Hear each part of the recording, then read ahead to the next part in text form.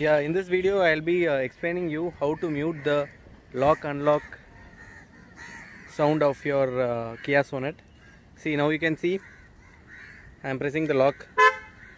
You hear the sound. Unlock, you hear the sound.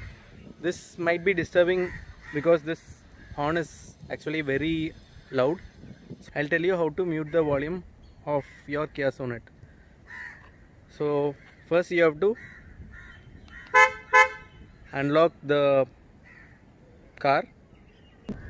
After unlocking, what you have to do is press the lock and unlock button together.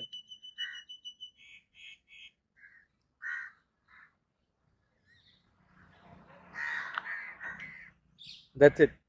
Now you see, unlock without the sound and lock without the sound.